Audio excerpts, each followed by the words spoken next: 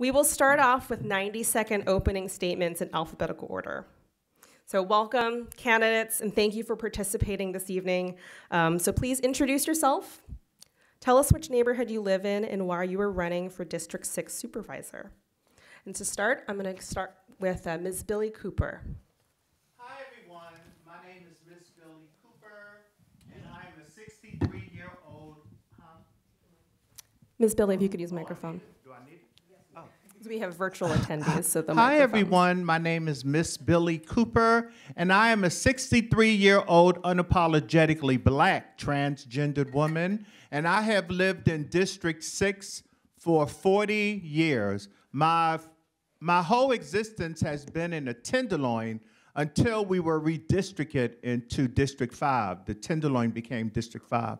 So I had to move south of Market, but I lived south of Market before. But I have been a long-time activist and advocate. I'm a long-time survivor living with HIV, and I've been clean and sober 20 years. And I believe it's time for a change in my district. I've been doing street politics the whole time. You know, I came to San Francisco in 1982 and hit the streets running because of all the confusion and anger and segregation and just the whole gamut in the Tenderloin and oppression and, you know, and homeless people on the streets. We pretty much have the same issues in the Tenderloin now that were going on 40 years ago. And it's time for a change. And I am that change. My name is Miss Billy Cooper, and I hope to win your vote, or hi out there, your vote out there, people in TV land,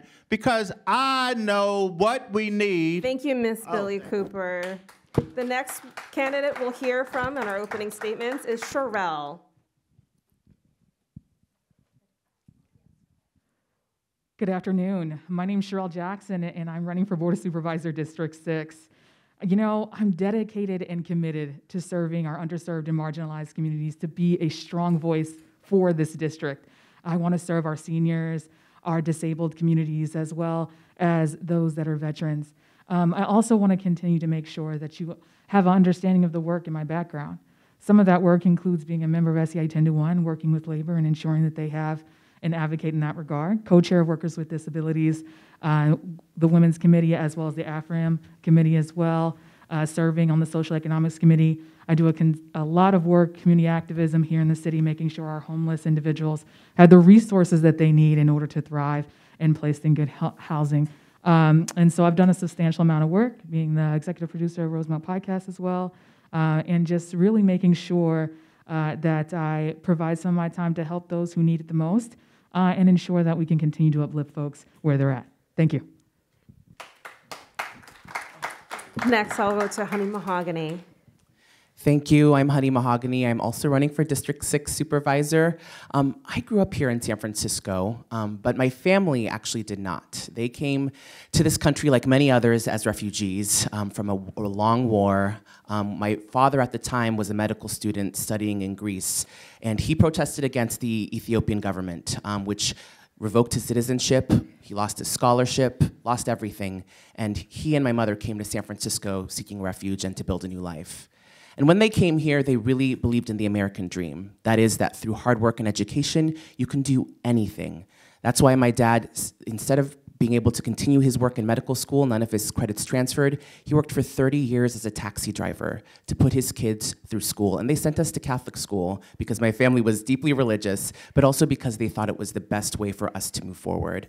And while I didn't agree with everything the Catholics taught, what I did agree with was the teaching of being a person for others, being of service, and being the change you want to see in the world. That's what drove me to become a social worker. I got my MSW from UC Berkeley, and I've been working to get folks off the streets and into care, getting folks into recovery, and helping those who are formerly incarcerated rebuild their lives.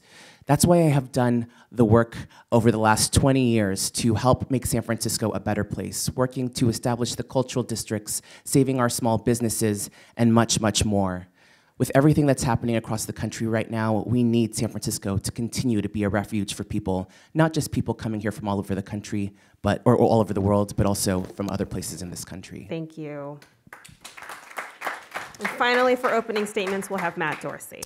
Thank you so much. I want to thank the League of Women Voters, and also I really want to thank UCSF because it's a little bit personal for me. One of the proudest things that I ever did in San Francisco politics was in 2019 when I had the opportunity to stand shoulder to shoulder with some UCSF leaders like Stan Glantz and Valerie Yerger and John Ma to take on Juul Labs when they were spending millions of dollars to change San Francisco law so they could sell vaping devices. It means a lot to be here. It was the convergence of a public health crisis in drug overdose deaths, in my own personal journey in recovery from addiction, that moved me to ask Mayor London Breed to consider me as her appointee to the Board of Supervisors for a job I never thought I would want, let alone have. But having the opportunity to be here gives me, I think, a rare and unique voice on the Board of Supervisors against the backdrop of a record-shattering crisis that is twice as deadly as COVID-19. I have said that I'm not going to be a single-issue supervisor or a single-issue candidate. But if there is a single issue that could make progress on a multitude of things in San Francisco, getting more people into recovery would make a meaningful difference and enable our city to be worthy of being the city of St. Francis. Thanks. Thank you all. Now we'll move into the questions that were submitted by the audience in advance. How do you define affordable housing? And what specific actions will you take to increase affordable housing in District 6? And for this question, I will begin with Sherelle. How do I fund housing? We need to make sure that it's affordable. For me, in my perspective, I'm looking at working class and lower income individuals and making sure that when the jobs that they are obtaining, can they afford housing in that regard? And if they can't, that means we need to make more of it available.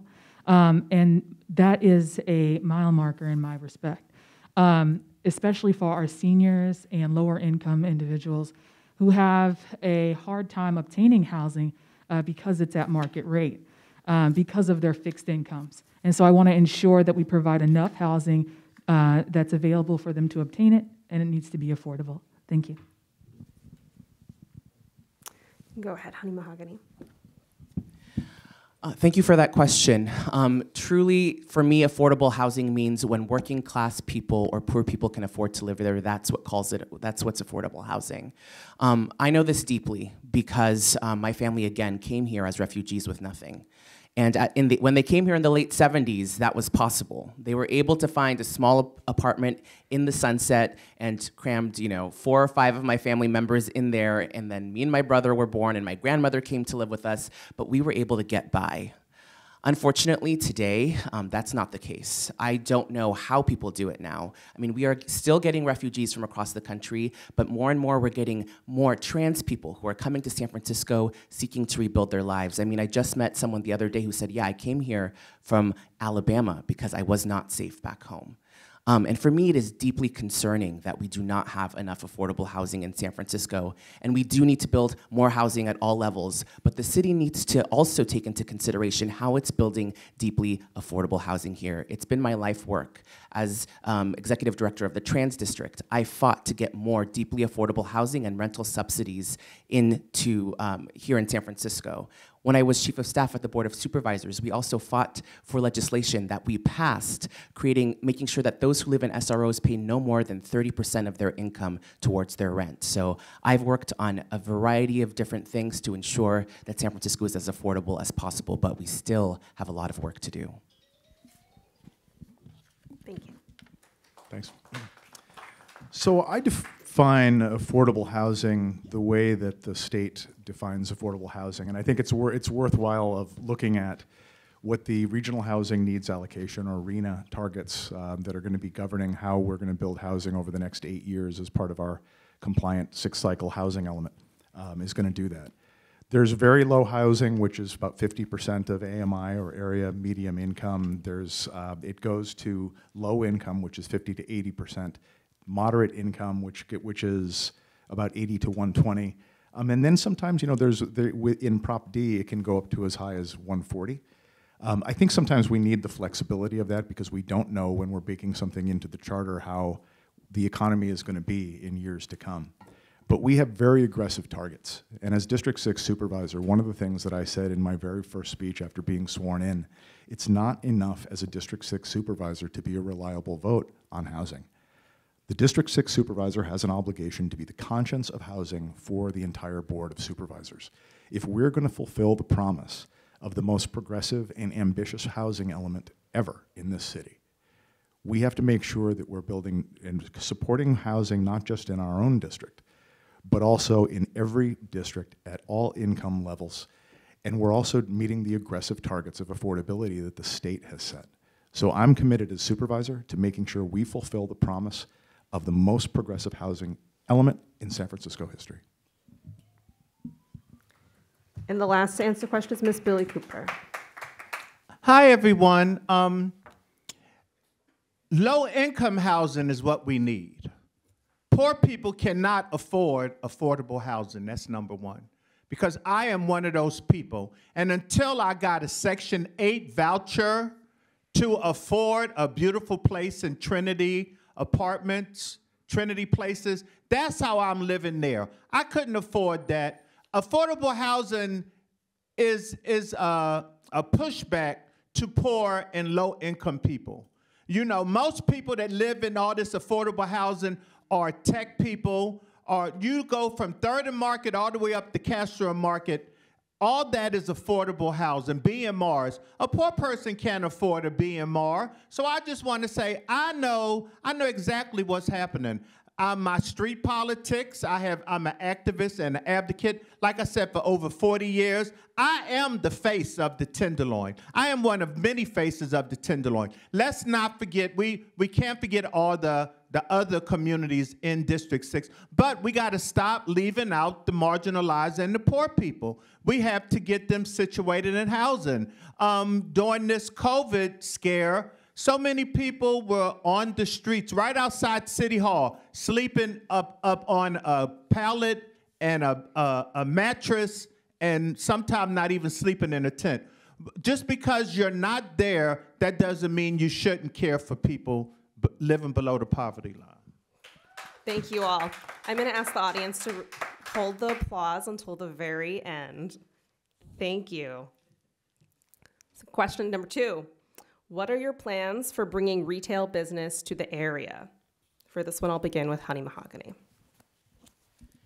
Thank you so much. I think everyone here should know that San Francisco has been hit really hard by the pandemic, but even before the pandemic happened, small businesses were really struggling. The rents are just too high, and unfortunately, foot traffic isn't what it used to be, and it's not enough to support those rents.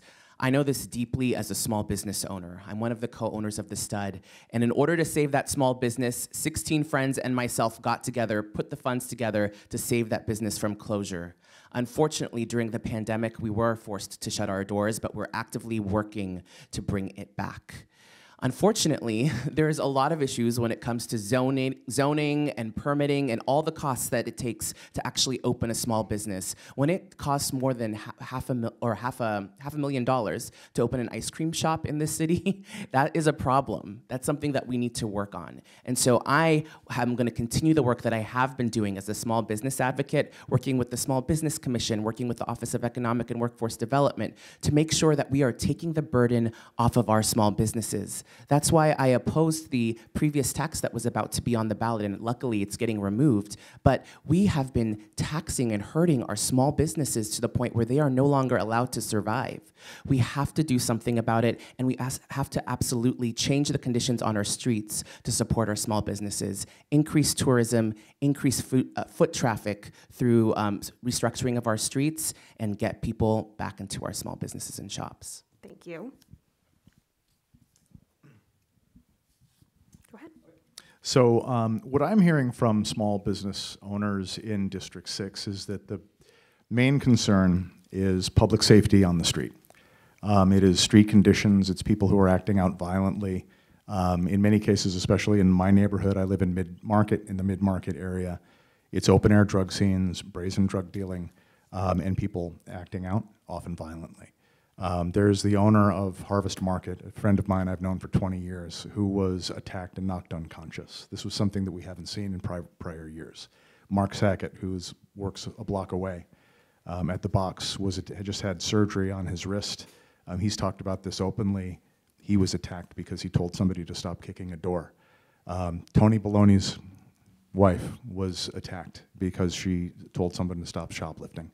It's a degree of public safety issues that I have not seen in the 14 years that I've been living in South of Market. I think we also have to, I think the other thing that I have talked to large companies about is what we can do to encourage people to come back and to stop doing remote work. I know that we are a tech-heavy city, and sometimes that plays out in this being a labor kind of work benefit. But I have said I'm willing to open up the hood on the gross receipts tax if it means incentivizing people to come back to work, because ultimately that's what supports small businesses. Hi again, it's Miss Billy Cooper. I am running for District 6 Supervisor. I want to talk about policy, and I want to talk about legislation, and I want to talk about, there are people that do and there are people that don't. And for the last 40 years, the city and county of San Francisco has not gotten it right because people of color, white people, Asian people, Mexican people, no, there are no businesses for low-income, marginalized people. They said the cities, I spoke to someone with the city, and they said, Ms. Cooper, they need seed money. A poor person don't have no seed money to start a business. The city needs to create, legislation and policy to afford people to get to be able to open a business. I've been here 40 years, and I've seen black people and brown people working in a business, but that what they was just doing, working there. They didn't own nothing. So I just said we got to make it more cohesive and equal to everybody, and not only in District 6, but across the city. We have to help people that really want to help themselves but can't. So many people can't afford a decent meal. I was one of those people, but when I got my housing, my life changed, and I'm so grateful. I'm a United States disabled veteran. That's how I got my Section 8 voucher, and I'm so grateful.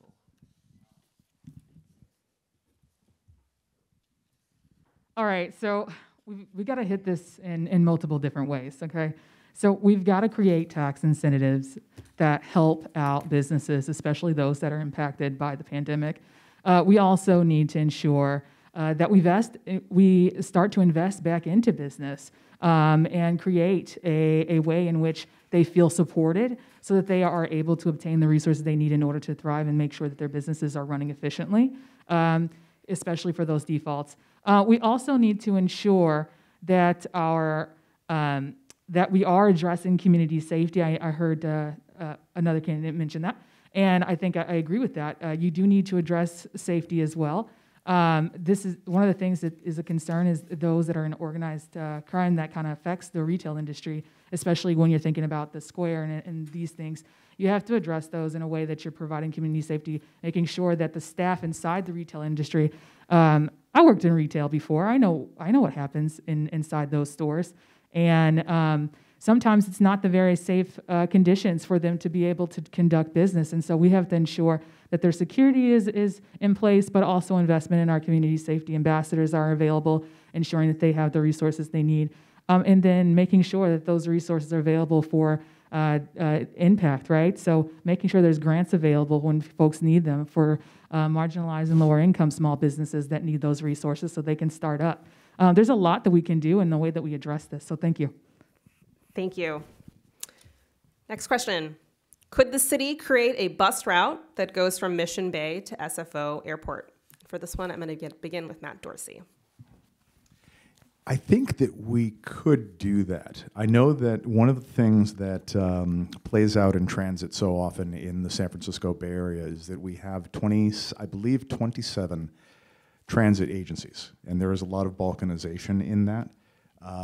I think that there are, I mean, this is the first, actually this is kind of refreshing, because it's the first time I've gotten a question that is kind of novel. Yeah, this is something that I would be willing to have a conversation with Jeff Tumlin about at Muni, or private sector. I know that there are some private sector shuttles here as well, but if that's something that would be helpful to this area. I'm a strong believer in what we need to do here in Mission Bay. Back in the dot-com era, I worked on Berry Street when this was a place where people were hitting golf balls. You know, I remember this being a place where Frank Jordan, I think it was the Jordan administration, was talking to UCSF about some of the growth issues they were encountering on their Parnassus campus. And the discussion was, you know, maybe we should look at Mission Bay. And I think this is fulfilling the promise of an area that is a life sciences cluster, and I am committed to making this a success. So if a shuttle to SFO would do that, or any kind of transportation infrastructure, I'm committed to it, just as I'm committed to the Mission Bay Elementary School. Is that my question too? Yes, go ahead, Ms. Billy Cooper. I just want to say that would be a gangbuster. That would be a fabulous idea, because so many people that live beyond UCSF and Gentech and all these buildings right here and all these fabulous apartments and Giant Stadium who live further down 3rd Street, most of those people can't afford $16 one way in a shuttle to go to the airport. I remember before all this was here, the historical 15 bus used to come down 3rd Street, used to come down this street. I remember I used to eat across the street at the firehouse before they tore it down, where the sisters used to prepare meals for the low, poor, marginalized people. This is my neighborhood. This is my neck of the woods. You know, I have done street politics, and I'm just waiting to get in City Hall as District 6 Supervisor, honey, because they really need to be taught a lesson about how to run things. But it would be fabulous, because I'm disabled, and I love taking the BART to the airport, and it's half price, $4 each way. So I would actually come down here to catch the bus to go to the airport, because it's an experience for low, marginalized, poor people to actually be able to afford to fly out of the airport. You know, so that's a fabulous, fabulous idea. And if you need my help, I'm here, I'm available. If you need someone to sit on the board. And that's another thing. We need marginalized and poor people on some of these boards. How are you going to create stuff for us if we're not on your board? Thank you. Next, Pharrell. Yes. The question is, could the city create a bus route that goes from Mission Bay to SFO Airport? So my answer is probably a bit more simple than that. I would say that, yes, I think it's a great idea. A lot of folks do a lot of business back and forth. You've got companies and industries that have to get to where they're going, and this may be an efficient way to reduce traffic. Think about the environment. Think about how that it will reduce the amount of traffic back and forth and everything else. If there's a route that's directly for those that are residents that are here in the city and in this district. I also think that we also need to ensure that we're looking at transit and public transit in general, ensuring that there are safer routes so that our care providers can get to and from the hospitals, ensure that they continue to have investment there, and also making sure that, I know that there's some work in regards to the Chase Center, which is down the street here, that, when there's games and everything else, that could be a concern. So I just wanted to make sure that we also ensure that we continue to make safe routes for those that are getting the care that they need. Thanks.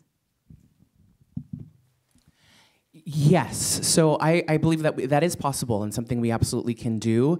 I would actually, though, prioritize making transit more reliable in San Francisco and in District 6. BART already goes straight to SFO, so why are we not then actually making access to BART easier by improving how often Muni comes, whether it be the T line or whatever it is, the N. We know that there is transit that connects Mission Bay to the downtown area. We just need to make sure that it is reliable and that it's coming quickly enough. So rather than start a new shuttle, I would prefer to actually reinvest in the resources that exist to make them reliable, more consistent, come more quickly, so that folks can get to SFO safely. Thank you all for your answers. Just as a reminder, these questions have been submitted by the audience in advance. So the next question, do you accept PAC funding from outside California? And if so, from who and why? I will begin with Miss Billy Cooper. No, I don't. I don't accept no PAC funding. Matter of fact, I don't even know what it is. But no, running for District 6 Supervisor, we have a threshold. You can only take so much money from donors, and you're not allowed to take money from corporations and other outside entities. But I wish I could have, but, you know, c'est la vie. But no, I think there should be some kind of policy, and we should relook the structure of when people run for District 6 Supervisor. In any district, you should be able to get more money from someone that backs you and wants to fund you. Because I don't have a whole lot of money. I might lose this race, but I know my heart has always been in the right place for 63 years.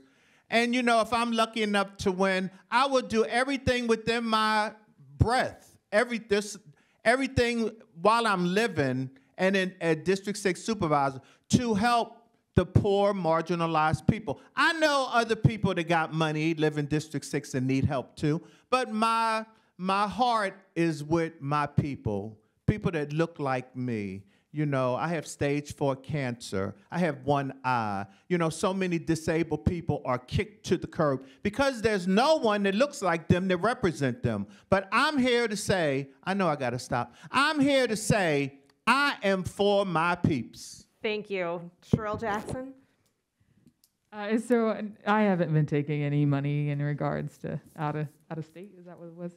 I'm very modest, so that's just not something I'm doing. And you know, I'm just trying to run a good race, decent leader with integrity, with honesty and respect for the folks that are running next to me, and we'll continue to make sure that the rest of this race is respectful and. I want to run it that way, and hopefully other people can take this as an example in a way that you see a black woman up here that can run without being disrespectful or unkind to other folks, and just continue to represent in that way. So thank you. For me, the vast majority of my contributions, in fact, all of them have come from individual donors. The only exceptions have been from unions who have contributed to my campaign, but also there are some national and statewide organizations that have endorsed me and that have contributed $500. For example, California Women's List has contributed $500. Other organizations that may be endorsing, like the Victory Institute or Fund, which is a national organization, you know, they may contribute $500, and I would, yes, accept that. But there are organizations and groups that I will not accept money for. Obviously, those on the far right wing, those who are serial evictors, people who are private prison companies, things of that nature, private oil companies. There are certain things that are or groups that I will not accept money from. But again, a vast majority are all coming from either individuals or labor unions. And my donors are also largely individuals. I think to the extent there could be something out of state, it might be a couple labor union endorsements that I've gotten, where I've gotten checks, but I believe most of those are also from in-state. So I would happily take a look at that. I certainly haven't solicited anything from out of state. And most of the fundraising that I have been doing is for among people that I've known for years, and it's the early round is usually the love money. So that's it for me. Thank you all. What was the end of that you said there? So they'll call it sometimes in fundraising circles love money. It's just like your friends. I'm going to move on to the next question. Thank you. So, what is your comprehensive plan to address public health? I'm going to begin with Sherelle Jackson. Yeah, so this is also something that we have to hit to ensure that, well, number one, that we're making sure that our diverse and disadvantaged communities have the access to care, making sure that mental health is being addressed and resources to access to care is available. I also want to make sure that our seniors have access to health care and making sure that it's accessible to them, especially our disabled and vulnerable communities who need access to that care. And also women and Black women who may feel sometimes uncomfortable with these conversations about getting access to care and going to hospitals and getting care when they need it the most. And I want to make sure that organizations that are available and are providing those resources, that they're getting to the communities that need them, and that women feel more comfortable with that, and just having that representation be available to them all. So definitely want to ensure we get the access to care in that regard. Mm-hmm. Yes, well, there's a lot that needs to be done to improve our public health care system. This is something that I have worked on extensively, both as chief of staff to the former supervisor, Matt Haney, but also as someone who has had to access public health services.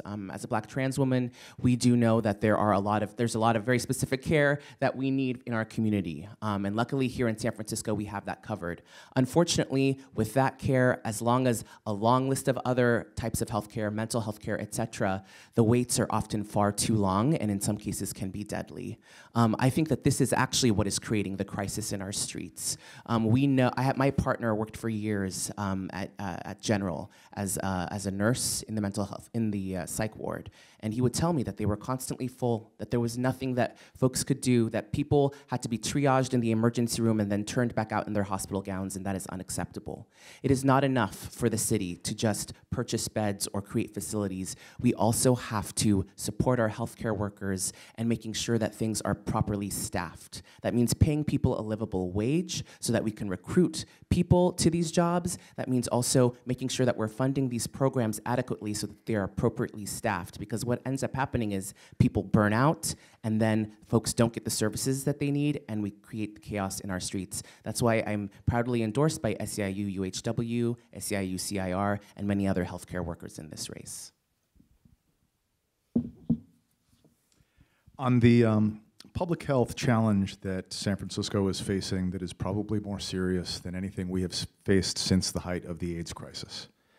Last week, I proposed, along with Supervisor Raphael Mandelman and Supervisor Catherine Stephanie, an ambitious roadmap called San Francisco Recovers that seeks to address the record-shattering crisis in drug overdose deaths, together with the criminal justice aspects of that deal with drug dealing and other kinds of things. It is an ambitious program. I spent 4 months reaching out to national leaders like David Kennedy from the John Jay College of Criminal Justice in New York, Bo Kilmer from the Rand Corporation, who worked with my predecessor, Supervisor Haney, on the street-level drug dealing task force, Mike Marshall from Oregon Recovers, and many others, to identify the things that have worked in other cities, including European cities that have done a better job of addressing the challenges, the public health, and the criminal justice challenges that go along with this complicated issue. What we did, we're asking 21 city departments to report back to the Board of Supervisors within 90 days on the steps they could take, what resources they need to do what other cities are doing. This is important to me.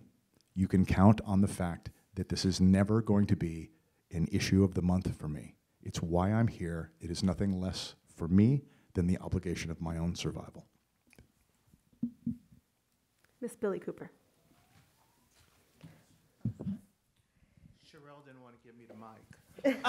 Yes, public health. Honey, I'm glad you brought it up. You know, public health is I remember 40 years ago, public health was a big issue then. And it's crazy that it's still a big issue now. I mean, we're in the richest country in the world. Why don't we have universal health care? You know, poor, marginalized people basically don't get the right diagnosis. They get pushed out of hospitals, like my fellow Board of Supervisors, y'all said. Candidate said, thank you. I'm a little nervous. But I'm the face of one of those people who got misdiagnosed for years. I know what it's like. I know what, like I said earlier, It's people that do. It's cities that do and the cities that don't. San Francisco, wake up. We know exactly what we have to do. But it's a shame that they haven't done it yet. So I'm here for change. Do we want 12 more years of the same politics that we just left? Do we want 12 years of the same nothing that was there before? It's time for change. You know, put someone like me, someone from the other side of the tracks in City Hall. You know, let me bring up my game. Let me show you what I can do. You know? Thank you. I wish we got more time. That's how it always feels up here, doesn't it? So returning to the topic of affordable housing, how can new construction in areas like Soma be used to address the problem of housing for low-income and unhoused individuals and families? We'll begin with Honey Mahogany. Thank you. Again, this is something that has heavily impacted my community. As a Black person who grew up here in San Francisco, I've been really shaken and appalled to see how many Black people have been forced out of the city, including many of my family members. When we first moved here, when I was born here and many of my cousins were born here, there were about 30 of us in the city, and now there's only 2 of us left in all of San Francisco, and people just keep getting pushed further and further east. I've spent the last 20 years working on this issue, whether it be fighting to get rental subsidies in place so that people can afford to stay housed, which we know is the most cost-effective way of preventing homelessness and crisis.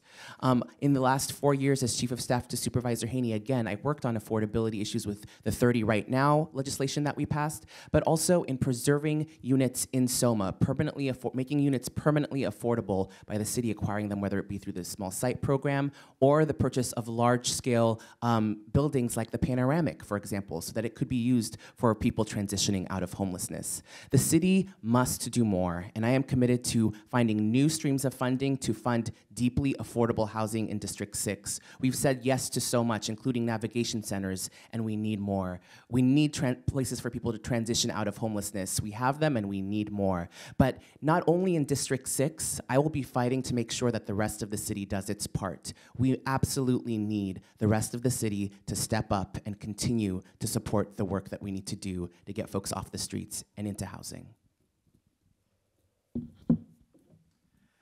I think it is a sad commentary on San Francisco's failure to produce enough housing and enough affordable housing that it is going to be the state of California that is finally going to make this happen.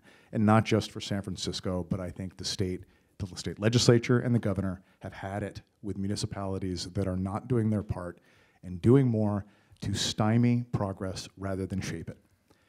In the next 8 years, through the 6th cycle housing element, our city has to build 82,000 units of housing. About 40% of that has to be affordable at different levels of affordability. And we're gonna have to have some serious conversations about not just, if we can't get, right now we can't get a 4-plex legislation through the Board of Supervisors, we're gonna be needing to talk about 10-plex. That is something that I reached out to the Department of Planning on to make sure that we can do things like local versions of State Senator Scott Wiener's SB 10 and SB 50 that are ambitious, that are bringing solutions as big as our problems. If we're gonna hope to make progress on affordable housing, we have to think that big. We have to think that creatively. And if we don't, the consequences of failure are immense. We could lose state funding for transit, we could lose state funding for affordable housing, and we could lose local control altogether. That'll all disproportionately affect District 6, which is why I'm going to be a champion for affordable housing in the Board of Supervisors.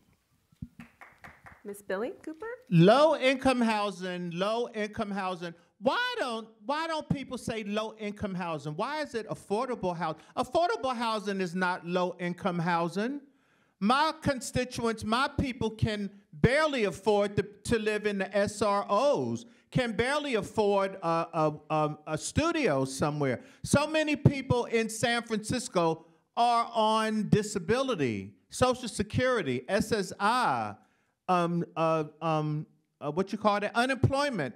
Can't nobody afford. You gotta have something set into place where they're allowed to pay 30% of their income. So many apartments here in District 6, buildings in District 6 or condominiums have been empty for years while people are dying on the street. We don't really know the correct number of people that die on the street, whether it's from fentanyl or whether it's from heroin or whether it's from crack. We need to sit down at the table. Listen, San Francisco people, we need to sit down at the table and create better policies. Y'all know exactly what y'all not doing. Come on now, I don't got to sit here and keep digging a hole, and, hoping that it's going to get filled up with housing for people. We need low-income housing. I hate that word, affordable housing, because I couldn't afford affordable housing. Before I got my Section 8, low-income housing from Section 8 was the one thing that changed my life, and it can change many more people's lives too.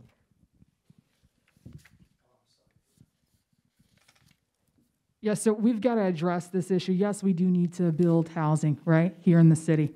What we're not addressing, though, is the fact that a lot of folks need good-paying jobs, right, to live here, to afford here. And if we've got to work with these industries and these companies out here that are providing providing good wages for employees. We've got to think about it in that regard as well. Because if people have good-paying jobs, they're able to afford their housing, right? They're able to pay their rent and their bills and put food on the table. So we also have to address that. And I think you also are alluding to ensuring that not only are we addressing and making sure that there's enough housing available, that we create rates that are at the rate in which people are obtaining their funding. So the average amount of people here in the city, how much are they making, right? So we need to be looking at that as well. And then correlating that with the kind of pricing that we need to have available for folks. And I think that would make it a more competitive, not a competitive, but more available and accessible for folks. And addressing issues like ensuring that we reduce, I won't go into that. I'll just say that the last part is that I want to make sure that we provide affordable housing, that make it available, ensure that people have the resources they need it to afford it, and create a lower income housing as well. How are you going to meet the needs of all of the constituents, including the new ones, of your district after the recent redistricting process? I'm going to begin with Matt Dorsey. So this is interesting. I was one of the board members of Mid-Market Neighbors during the redistricting process, and the concerns that those of us in Mid-Market had was that redistricting risked taking a neighborhood that is defined by Market Street and then dividing that neighborhood by Market Street. We were opposed to splitting Tenderloin off. The most elegant solution was actually to keep Tenderloin and South of Market together. Candidly, when I was having a conversation early on about whether whether the mayor might want to talk to me about being appointed or being interviewed to be appointed, I actually assumed, because the rationale for my own candidacy for the Board of Supervisors was so based in the drug crisis that's raging in the Tenderloin and South of Market, I assumed that when redistricting happened and the two districts were split, that I wouldn't be the appointee. It is still relevant to SOMA. But one of the things that we have to remember as supervisors is we may be elected from districts, but we serve the city. And I have made a commitment to my colleague, Dean Preston, that I will be the best supervisor the Tenderloin never elected. And I invite him to be the best supervisor South of Market never elected. We have the ability to work together on a lot of things. We will disagree on some things. But on the things we agree on for our neighborhoods, we can be joined at the hip, and I'm going to be I'm going to continue being that kind of supervisor. Ms. Billy Cooper. Still didn't give me the microphone.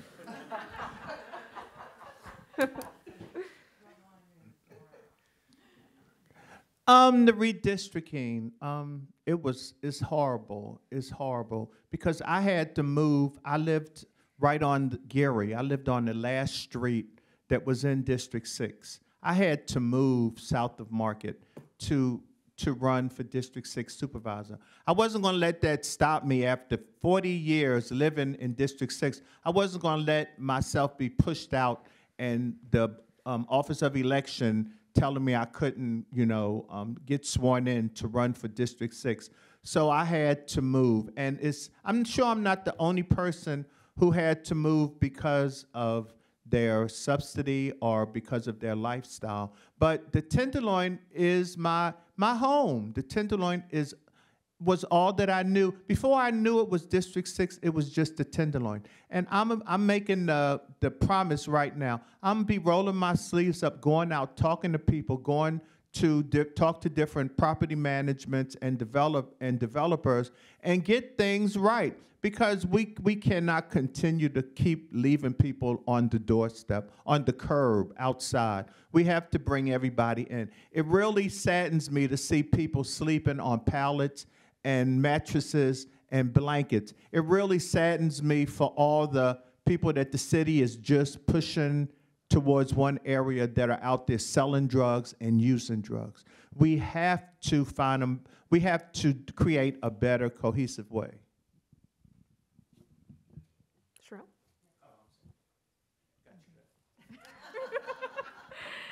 Okay. Yeah, this is a time where we need to ensure that we're inclusive, making it open, working with our other Board of Supervisors to ensure it's inclusive. We have a very diverse San Francisco. This is a place where we can, ensure that it stays and remains inclusive, making sure people feel invited, supported, right? These are our neighbors. We need to start acting like it and make sure that people have what they need, the resources, invest in them, recenter folks and people here in the city, ensure that people feel comfortable. And I think that we can all agree that we want the best for San Francisco, but we also want the best for District 6.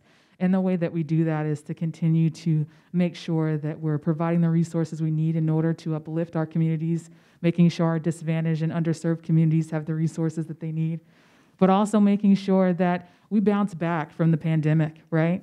Making sure that our business industries are invested in, right? So that they can, our small businesses, and they can make sure that they are uplifted in that regard too. And I think we can do that full-heartedly and make sure we're safe at doing it too. So that's what I had to leave. For me, this is a very personal question. I spent the last 4 years working as Chief of Staff in the District 6 office and have had the opportunity to work really, really deeply with a lot of community groups throughout SOMA and Treasure Island. But for me, this goes back way further. I've spent the last 20 years working as a social worker in this district, in the south of Market, in the Tenderloin as well. And unfortunately, we did lose the Tenderloin as a part of the redistricting process. But in some ways, that does lessen the load a little bit and allow us to really concentrate on some of the other parts of the district. The West Soma, Central Soma, the East Cut, Mission Bay, Treasure Island, Showplace Square. I mean, all of the rest of District 6 deserves a lot of attention and needs that attention in order for us to recover from the pandemic. Again, as a small business owner, I know the struggles of many of the small businesses in this neighborhood, and I've worked with many of the small businesses, whether it be wine bars like Decant, or whether it be bars like Oasis, or the Eagle, or restaurants, many other organizations. I have deep roots with working with the Filipino community in the south of Market, whether it be SOMCAN or Soma Pilipinas or West Bay or United Playas. I've worked with all of the CBDs, both from Soma West to East Cut to Mid-Market and Civic Center CBD, downtown CBD. And there is an intricate network of support systems that can be bolstered and utilized to best serve this district. The next question. According to the CDC and San Francisco government data, there were 297 fatal drug overdoses in San Francisco between January and June, 15% of which occurred in Soma. What is your plan to address this issue? I'll begin with Ms. Billy Cooper. as someone who used to run the streets using drugs, I know it's very, and purchasing drugs off the street, I know it's very, and I've been clean for 20 years. So it was real difficult for me to get clean and sober. We have to continue to be better at meeting people where they're at. You know, the people that are selling drugs on the street to the people that are sitting right next to them, you know, even if we were to arrest all the drug dealers, the people on the street, when you're a dope addict or when you're an addict, you know where to go get drugs at, whether it's right next door to you or whether it's a couple miles away.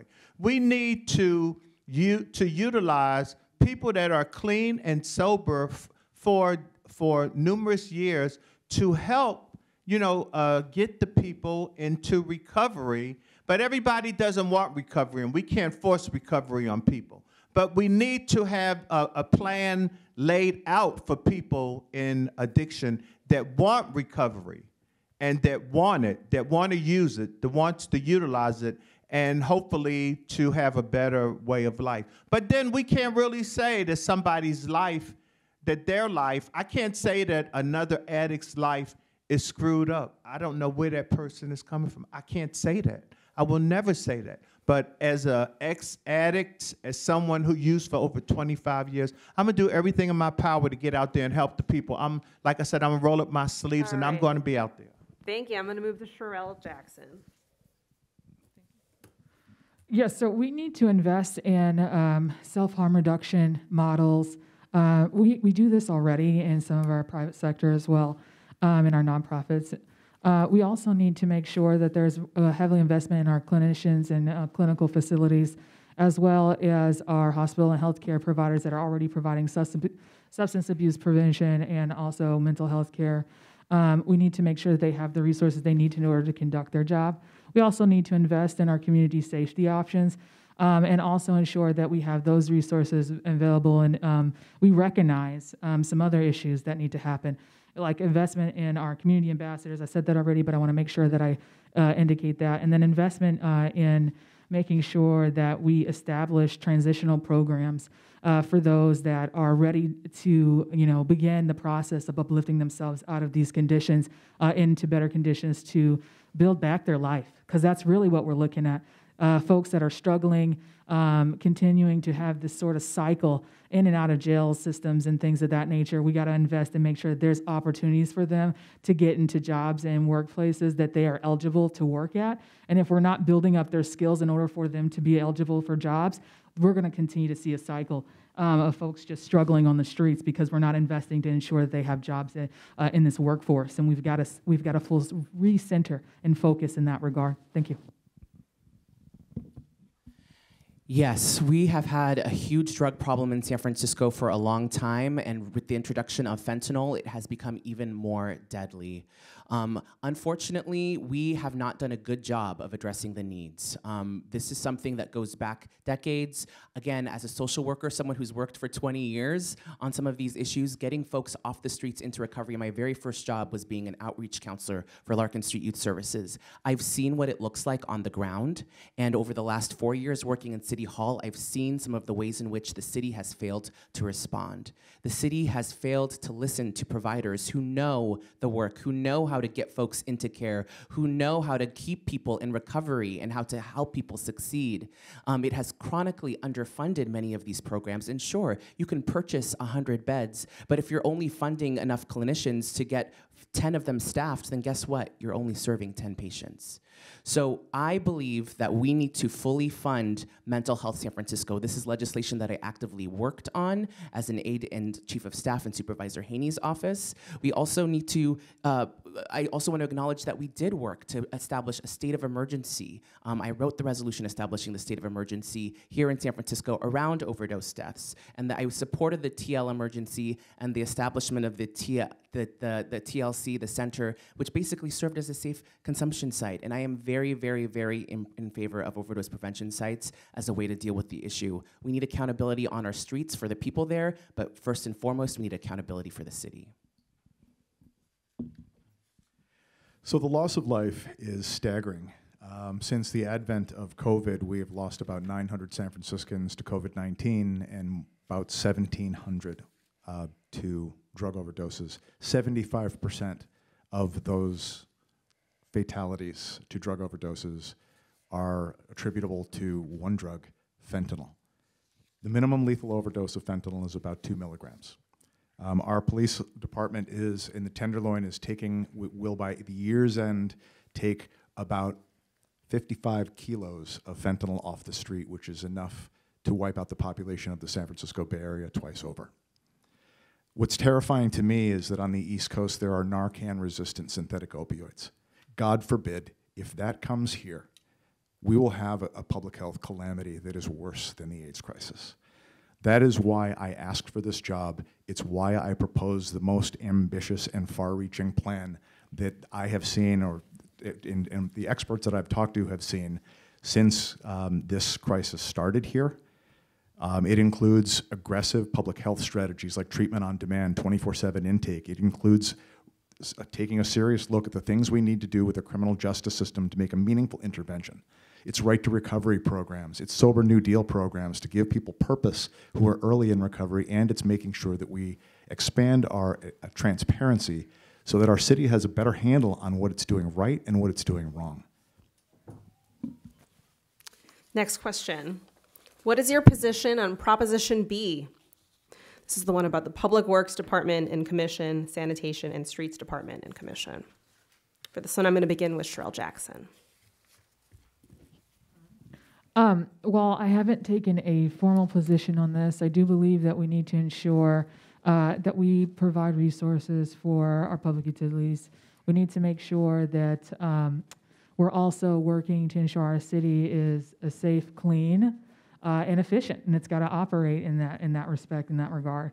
That means making sure that our streets are on a regular basis being cleaned. Making sure that we invest in our environmentally and friendly options that will help not cause too many toxins while they are conducting business, ensuring that there are resources available for that as well, and then also supporting different operations within the internal system that needs also some assistance there, especially making sure that people will begin to trust the system and the department again, and making sure that those resources are available.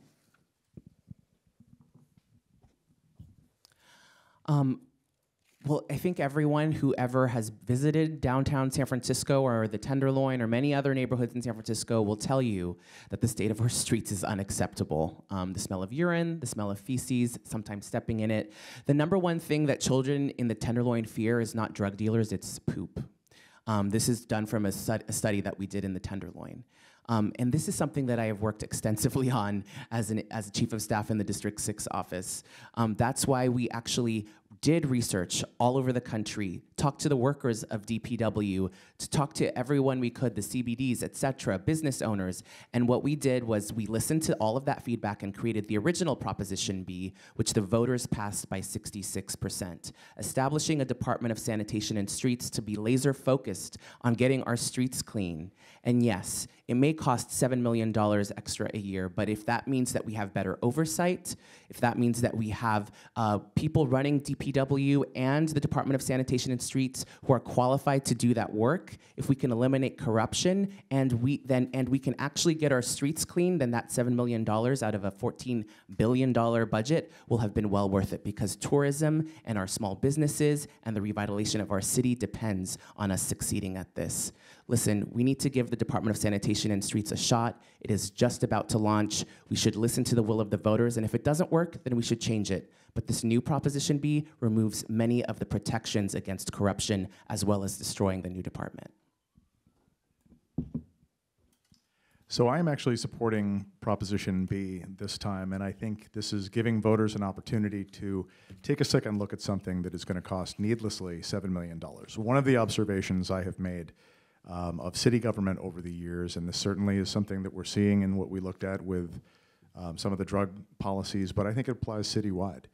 The problem with inefficient delivery of city services is too often something that's attributable to siloing, and making us more siloed isn't helpful. And when I'm talking to people I respect like Rachel Gordon, who is very knowledgeable about the Department of Public Works. Supervisor Aaron Peskin, and Aaron and I have some disagreements on some policy issues, but when it comes to the efficient delivery of city services and public integrity, Aaron is somebody whose judgment I trust, and he had some buyer's remorse about this, and when we both looked at this hard, we concluded that we should go back to voters. I think we can keep the best of both worlds with both oversight commissions, but I'm also convinced, that public integrity is important to me. I was part of the public integrity team in the city attorney's office in 2004 that did the first report on Mohamed Nuru when he was running the San Francisco League of Urban Gardeners.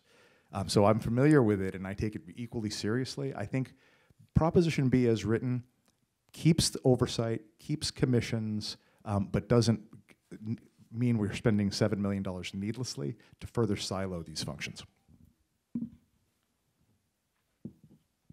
The same question?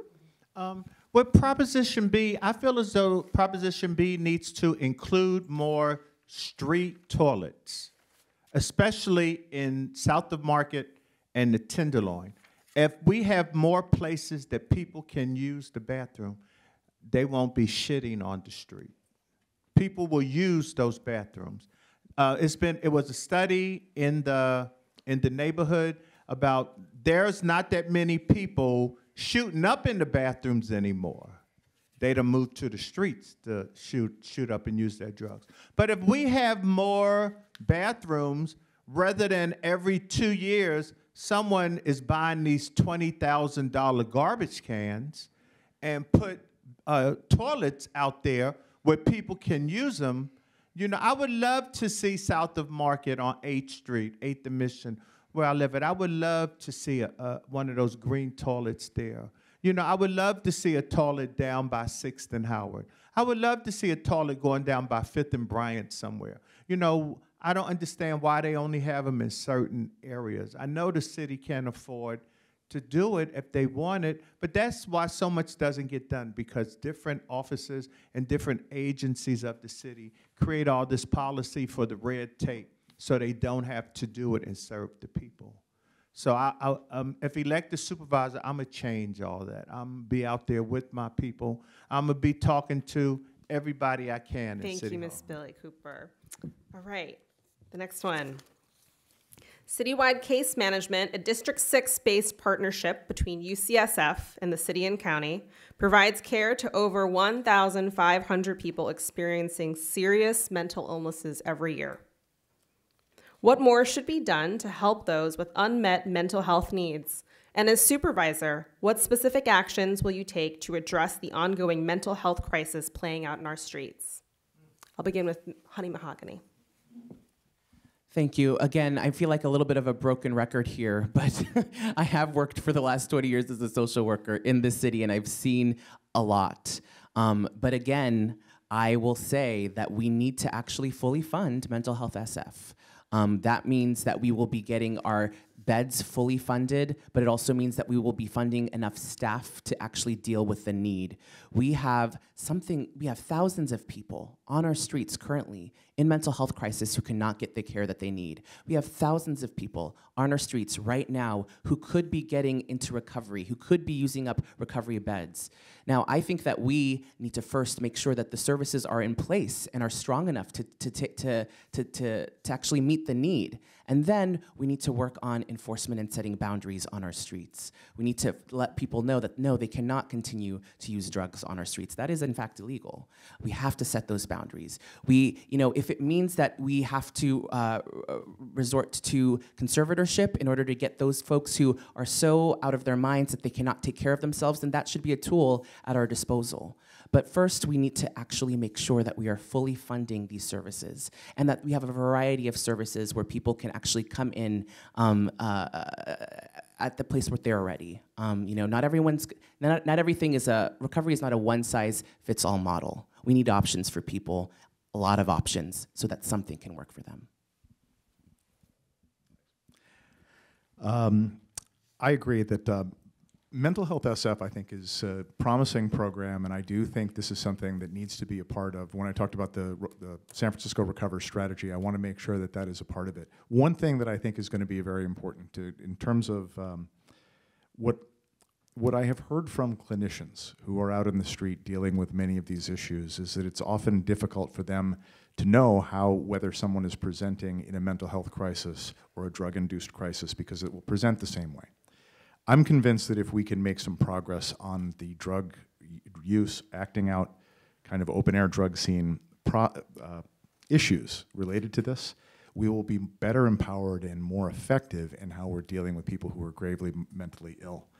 I think that, when I have talked to Vitka Eisen at Health Right 360, some of this is about staffing capacity. We have beds they're recovery beds, but there's also mental health capacity. If we don't have the ability to staff this, the beds are useless to us. And that's why one of the things that I'm proposing is a sober new deal.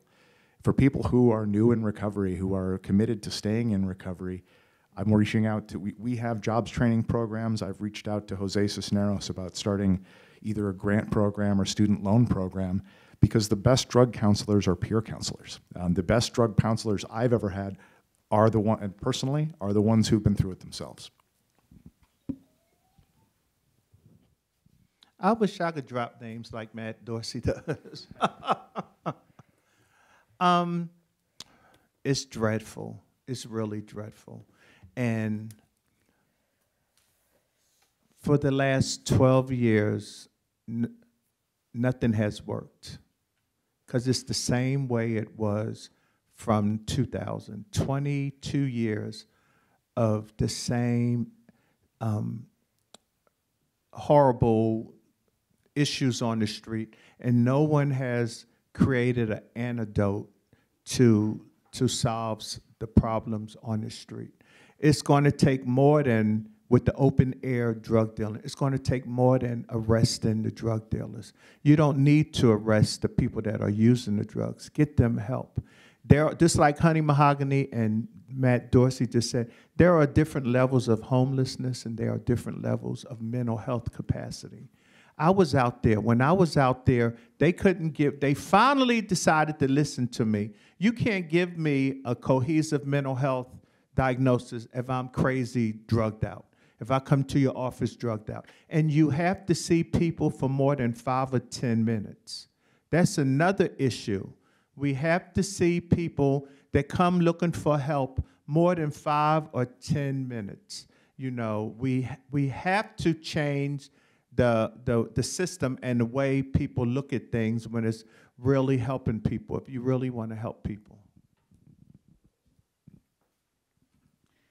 So as an essential worker, we worked closely with the UCSF case managers, and some of the clientele and those who are needing services, you have to make sure that those benefits are available and to help them get the housing that they need in order to pay for it. So that on one end, that's the work that we were doing, ensuring that we're working with getting them the resources they need in order to obtain services. And so under that, we need to make sure that we invest in protections for those workers, especially burnout, right? Mental health, and making sure that there is resources in that regard. I also would like to see that the nonprofit and department relations between all of these different sectors are working cohesively together. What I mean by that is the software and the technologies, the data that is being provided to the service workers, not everybody has access to that. So people are operating within their own departments, providing those resources. So when you know that something's available, such as housing, you'll be able to look that up and be able to see that within the city's district. In order to do that, we have to provide the funding and software and training, because employees need that in order to conduct the job and make sure that they have a better job in doing so and providing services. So I want to see that across the board. So that's making sure that nonprofits and all these different departments that are working on homeless and housingness have that software to work back and forth with each other. Thanks, Sherelle. So the next question, what are your top community safety concerns for your district? I'll begin with Matt Dorsey. Well, at the risk of sounding like a broken record, I'm going to actually skip you've all heard about San Francisco Recovers and why that's a personal priority for me, but I'll tell you one of the other ones that's important, because I don't think we can accomplish much if we don't solve the police staffing crisis. There is a national phenomenon, and this is not strictly limited to San Francisco, but San Francisco is feeling a staffing crunch in its police department that is problematic. It is 25% understaffed. And what that means is that the work that Chief of Police Bill Scott has been doing over the last 5 or 6 years to create a department that aspires to be a model of 21st century policing, the work that came out of the reason that the San Francisco Police Commission did a nationwide search to find a chief of police like Bill Scott, was because of what the kind of reform that our police department needed to do, given all the problems it had several years ago. We can't fulfill the promise of that if everybody is running to the next priority, 911 call. It's about community policing, it's about building trust, it's about recruiting from the communities that serve us. I think there's a lot of promise there. I will say that the last couple of police academy classes are more diverse than ever before in San Francisco history, but we just don't have enough police officers. So that's going to be something. We don't solve many public safety problems if we can't solve that. Ms. Billy Cooper.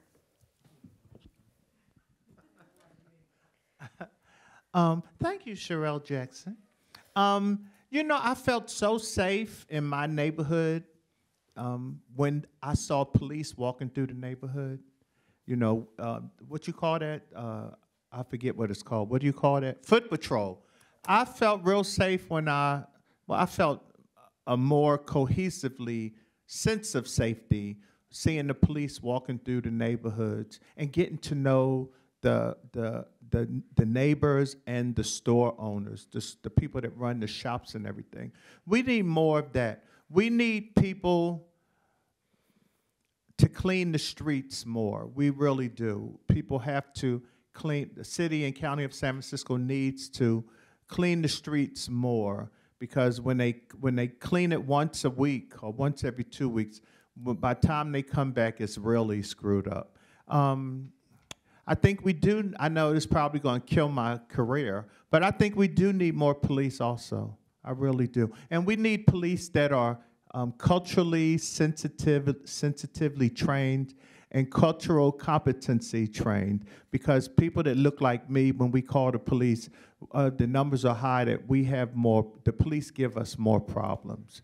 We get more pushback from the police, and some different agencies in the Tenderloin and South of Market have found out that the police don't always write up a report when it's certain people in the community that are called. Thank so you. we I'm need going to to take go care on of that. to Sherelle Jackson. Sorry, I just called stop. Is that what just happened? Yes. You told me to stop. Yeah. Oh, so what are your top community safety concerns for your district? Sorry about that. So my top community safety concerns is, number one, we need to invest in our community safety ambassadors throughout the district. I think they're doing a wonderful job. So if you're out there walking around and you see a community safety ambassador, they're probably out there providing food and help to our homeless individuals that are experiencing homelessness, and also to those who are underserved and underprivileged. You also see them, from street to street, trying to make sure that we feel a bit more safer out there. And so I want to continue to ensure that as well. I also want to make sure that we invest in our harm reduction. I think that that's incredibly important as far as addressing some of the issues we kind of mentioned before, which was our mental health and substance abuse. Those that are experiencing that, they need to have those resources as well. And then lastly, we need to ensure that we continue to look at ways in which we invest in more safety for our other industries and businesses who need to feel supported within the community, and also our residential. They need to feel supported and safe while they're residing in their homes. And some of them looking out their window and feeling unsafe is not the ideal situation. And so we want to make sure that folks feel safe and that our streets are cleaned. And I think that we can do that together and working together and getting this done. Thank you. Again, I think that everyone here knows that we have a safety crisis in our streets. As someone who has been working in Soma, who owns a small business in Soma, who lives in Soma, I can give you many personal accounts of times where I or my friends have been physically threatened. As someone who, again, owned a bar and who has shut down that bar many a times when I was bartending late at night, it does feel unsafe.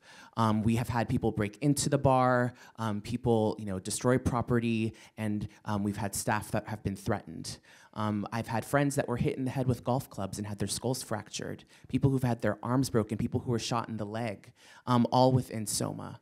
So this is very personal for me. I agree that police are a part of the solution here. Listen, I have family in SFPD. You don't grow up in San Francisco and not know a lot of people who are active police officers. But I also believe that we need to hold SFPD accountable, because I can't tell you how many times I heard from small business owners and residents that the police were there and didn't do anything. And that is unacceptable. That should not be tolerated, and we need to get to the bottom of that. Because I do believe that police salaries will go up. That is a part of normal labor negotiations. We do need to hire new officers, but we also need someone in the District 6 supervisor seat who's going to hold them accountable, and that person is me. Thank you all for your answers. So with more affordable family housing being built at the former Trans Bay Center, what additional affordable services are needed, such as grocery stores, parks, and schools, and what are your plans to bring those to this community? I'll begin with Ms. Billy Cooper. What center are you talking about? The question that was submitted was referring to affordable family housing being built at the former Trans Bay Center. Where's that at? That's Salesforce downtown. They're not going to build no housing down there.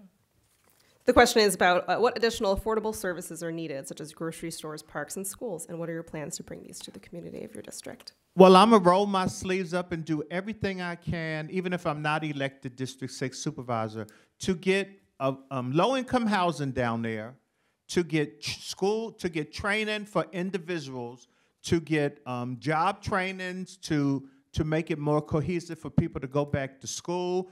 I've been here for 40 years, and how come we don't have a Safeway or something in District 6 or in the Tenderloin? People that live in District 6 and the Tenderloin don't really get a chance to have fresh fruit and vegetables, don't get a chance to have a chance to have, fresh, to have produce that is probably not a couple days old. I've noticed that, they had to make people put the fruit and vegetables on the inside because the sun was messing up everything. And I remember looking at the fruit sometime and it was horrible. Just to make it more simpler and easy for people to have more affordability to a better way of life. That's what people really need. So many people on the street that we pass by and ignore and don't say hi to are just looking for a better way of life, or just looking to be different, something different, looking to step up. If more people reach back and help a person or a couple people move forward, this would be a much better city, I think. So I think what we have to do, as far as the parks go, we're going to have to work closely with our SX Park and Rec, right? Make sure that they have the resources they need to conduct some method of planning in regards to making sure that parks are available in this district. But also, I think that we need to look at also investing in community farming, okay, and also farmers markets in the area. I think that that's going to provide the fresh fruits that the other candidate was mentioning as well. And also making sure that as we begin to grow, because that is something that's going to happen, for fiscal year after fiscal year, we're going to be forecasted to have more of a larger population of folks who want to eventually lay their ground roots here and settle in here. And we have to acknowledge that those that are already residing here, we're going to have to invest in those folks first. And what I mean by that is there's families that are trying to grow here already, And we have to invest in schools and education to make sure that those are readily available for those as well. Because if there's not enough schools in the district, you're going to see other schools that are going to be overpopulated. People aren't going to have quality teaching and education, and we already have concerns there as regard. So we need to make sure that we're looking at this full circle and operating in a way that we're successful at it, looking at future years, looking at how many people are going to be in the area, and getting it done. Thank you. For me, we definitely need to focus on building much more deeply affordable housing in the district and also making sure that we meet the needs of those residents. And that absolutely means making sure that we get a school in there in Mission Bay. That also means making sure that we have childcare available in the district. And we do, but we need more. I worked as chief of staff to the previous supervisor, Matt Haney. I worked extensively with Rec and Park to actually find new parks in South of Market, to find pieces of property that we could purchase and turn into green open space, because District 6 is one of the districts with the least amount of green space per resident in the entire city. And we know that that has negative health outcomes. We know that people need more green space to enjoy with their families, to exercise. And also, so we need to make sure that we are doing that work. It's something that I have done for the last 4 years and will continue to do. Additionally, I will just mention that having affordable, truly affordable food that is healthy to be able to purchase is something that is truly rare in Soma. Many of the grocery stores are unaffordable to many of the families. Many of them end up shopping at Food Smarts or some of the smaller chain stores. And we have programs to help actually have fresh groceries in some of those smaller markets, but we need to do more. And so I will be working with the Office of Economic and Workforce Development, Office of Small Business, to increase the number of supermarkets and fresh fruit that's available in the South of Market. This is actually a really great question. And the reason it is because if we accomplish what we're hoping to accomplish in the new housing element cycle over the next 8 years, everything you think you know about wealthy neighborhoods is going to change. If we're going to fulfill the promise of affordability on site,